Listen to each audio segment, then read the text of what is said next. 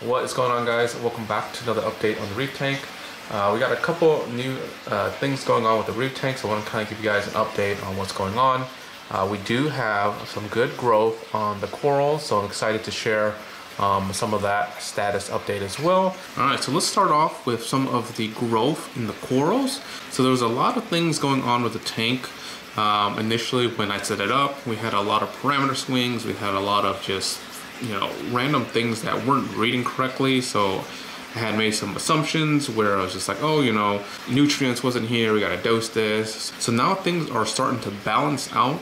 And as you can see, the Montes are starting to grow back. So these three Montes here, so we got this one here that's starting to get his color back. It was completely bleach, completely white. Same thing with this one over here, but there's a couple polyps on top that are starting to come back. This one over here is super bleached, but I think there's like 1 or 2 polyps on there. And I think that we can probably save that one, and it's probably gonna take a little bit longer, but I'm really excited because, like, for example, this guy here, completely bleached. No color, no nothing, and finally it's starting to come back because the parameters are starting to be stable and things are looking good for some of these corals. Same thing with some of the mushrooms. I've noticed, like, maybe like a couple months in, the mushrooms started retracting, and now, as you can see, the mushrooms are fully open, looking happy. So I'm super excited that the mushrooms are going to survive this because, to be honest, like, the mushrooms are like the easiest things to grow, and if you can't grow them in this tank or your tank, there's something wrong with your tank. Now we're just moving left to right in the tank here. So this is the green star polyp, like, little island I had going on. A lot of algae on the little island, but also, if you notice, the green star polyp is just completely gone. And the last update, I was trying to figure out what was going on, and I finally figured out what is causing the green star polyps to kind of retract fully and kind of disappear. And that is because of my Regal angelfish. My Regal angelfish is actually going around and just biting off the polyps and eating them, just straight up eating them. So I haven't really seen my angelfish attack anything, and long and behold, it loves green star polyps. So I probably cannot keep green star polyps in this tank at all. I can probably end up putting it to the sump, but then if I put it to the sump, it's probably going to take over the sump. Going to kind of leave it here. Hopefully he or she kind of like phases out where it just doesn't eat everything and it bounces back. But for the most part, I think that the green star polyps are no-go in this tank. All right, the green slimer is looking good. We still got color in it. It's been 3 weeks since I've had the green slimer. The polyp extension is kind of just, I don't know how extended the polyps are supposed to be for the green slimer, to be honest. I see the polyps, but I don't see like a crazy extension on it. So I would say it's just like a low extension. It could be too much turbulence in the flow, or it just doesn't like some of my parameters, because my parameters right now aren't perfect, but they're stable. Now here's another coral that's coming back. I forget exactly which one this is. I'll probably put the name in here once I find out what this one was called, but completely bleached, completely gone. And as you can see, we're starting to have color. It's starting to come back, and hopefully we get some nice bounce back from this. Here are some more corals that kind of just moved around. There's a Monte over here. So this Monte was doing pretty decently until we had like a algae swing, and then it bleached like half of it. So the bottom half of this was completely bleached, but slowly starting to come back. So that's a good sign. This one was always doing good, but now it's coloring up a little bit better. This one was completely bleached, but we're starting to get some sort of red color back. So I think that could be saved. So this Digi is actually showing growth. I'm super excited because if you look at the top tips, it's starting to be a little bit white. It's starting to expand out from where it is. The colors are starting to be more vivid. The red is more vivid. The green is more vivid. I'm just really excited that this guy survived like through the craziest swing in this tank. All the other corals in here basically like took a hit, like a crazy hit, except for like this guy and probably like the mushrooms were like the only ones that didn't take any hit.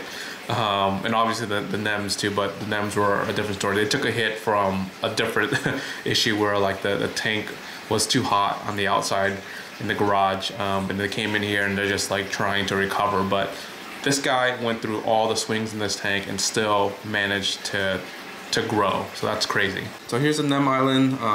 Got some movement on the nems. Nems are kind of moving all over the place. I'll show you kind of like the spots that they're choosing to kind of move around, and hopefully they'll stay or just find a different spot. I did also move another rock piece right there. That was this whole giant rock here in the back was from the sump. I just moved it up because it had like 3 or 4 nems attached to it. Wanted to see the nems can improve in color a little bit better with a little bit more light up here.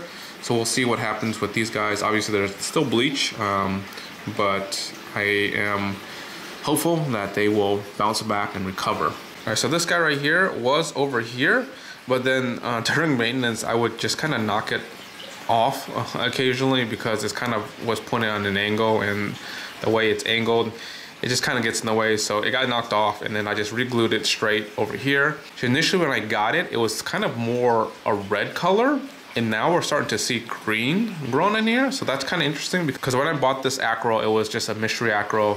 Or just guessed that it could be a PC rainbow.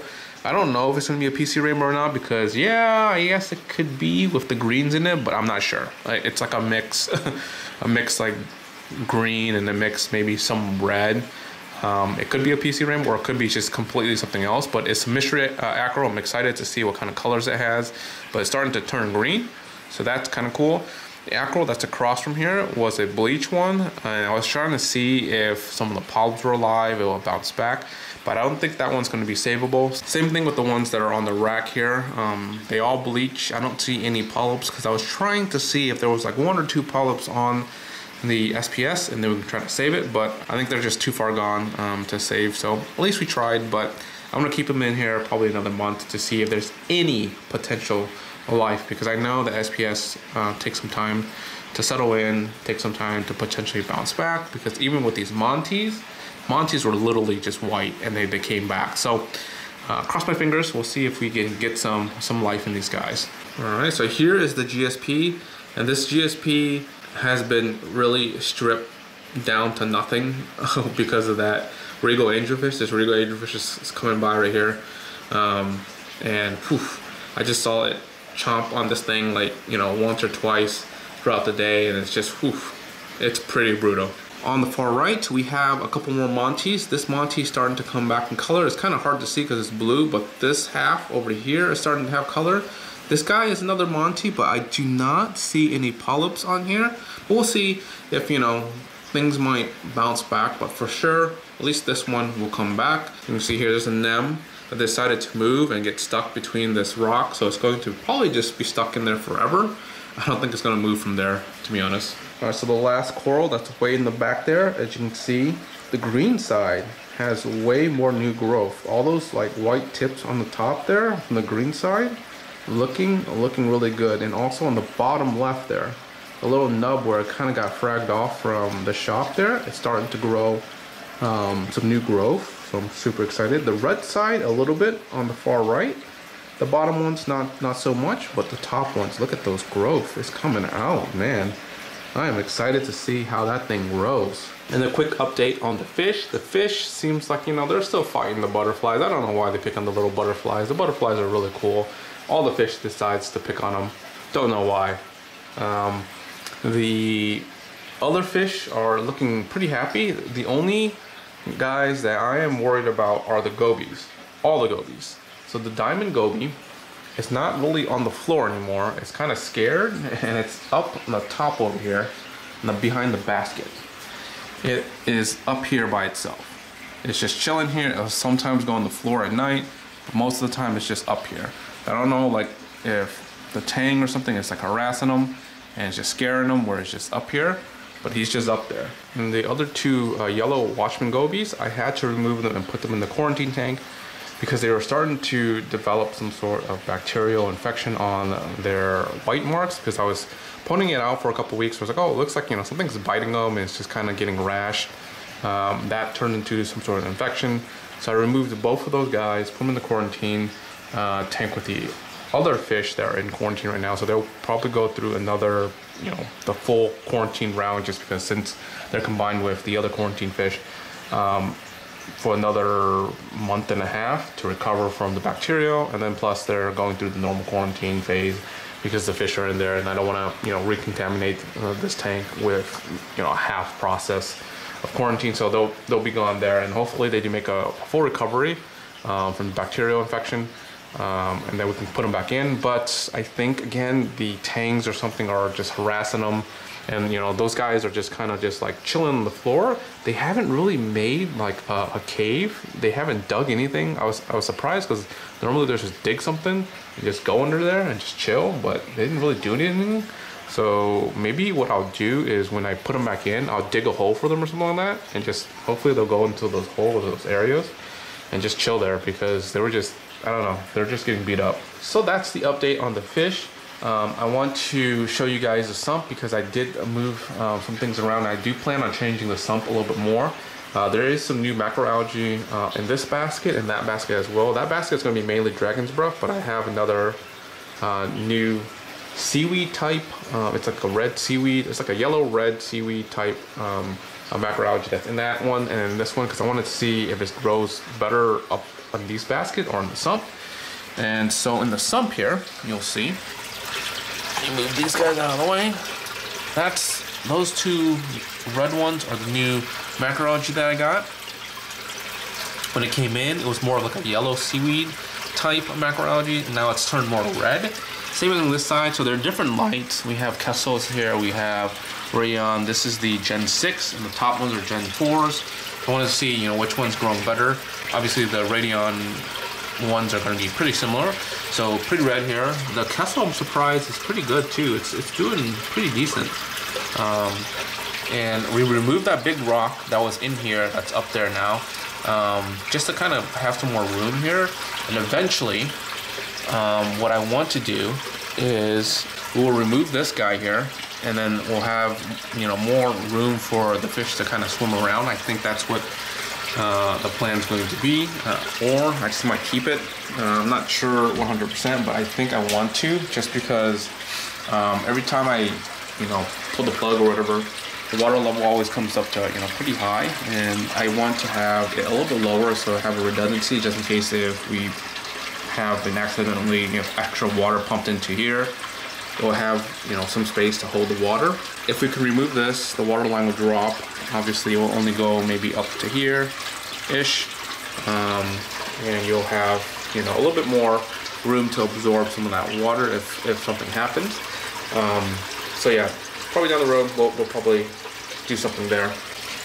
But in today's video, I want to focus on the exciting thing that I saw a couple days ago. Look at this. This is all baby shrimp. I think these are the cleaner shrimps that are just all hanging on the corner here. Look at this. This is crazy. There's so many of them. Yeah, so the other night I was trying to get some footage, kind of in between the rocks and whatnot. And this one, for sure, they're just hanging out in the side over here. Oh my goodness, this is so cool. Well, hopefully they get big enough, because if they do get big enough, I honestly don't know where I'm going to house them for them to be safe. I might need to pull out the that little box thing again and put them over here in the box. But even then, they're going to get through them.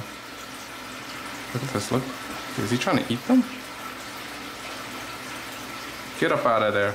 Push him out of the way. This is so crazy. There's so many of them in this corner too. I think we found like a nice little spot here. Alright, so I grabbed as much as I could in terms of shrimp. Okay, I'm not going to see this, but there you go. I grabbed as many as I could. A handful of them, maybe a dozen or so, in that corner. And I think the best survival chance for them is going to be in this sump area here. So we're going to pour them all in here, and we're just going to let them chill in this area. And hopefully they'll grow into a decent size, and then we'll wait to transfer through here, and then hopefully into the main tank. Also, we have a new Chalice. So in my local like kind of forums area, they have like grow out contests. So like this quarter or this time around, it was getting a Chalice and seeing how fast or how big basically how fast you can grow it in 3 months. So that's kind of like the challenge. You can get a discounted rate for the little frags and whatnot. So I'm going to be trying to grow this chalice. It's actually my first time attempting a chalice, even though I did have a chalice up there and it got completely demolished from the swings of the tank. And then also the angelfish likes chalices too, so they took a nip out of the middle eye, and so I ended up having to put it down here because I had it up top initially. And I was like, okay, so it likes GSP and it likes chalices. So those are the two things that the angelfish will take a bite at least my angelfish. I know that they'll take zoas, they'll take a lot of other stuff too, but yeah. So we'll see how those grow. We have 3 months to try to grow this guy out, and hopefully it does well. We'll see. All right, so let's do a quick side view check for the ozone. So ozone is doing pretty decent. We still have a little tint in the tank, and actually ozone has been off for a while now because I have it set to a certain OPR. Once it hits like almost 400 OPR, it turns off. It doesn't run ozone at all anymore, and it's been above like 400 more recently for a while. So had to basically shut that off, and we haven't been running ozone. It's just been sterilized. This tank's just been sterilized. If you aren't subscribed yet, make sure you're subscribed. Like always, listen guys, peace.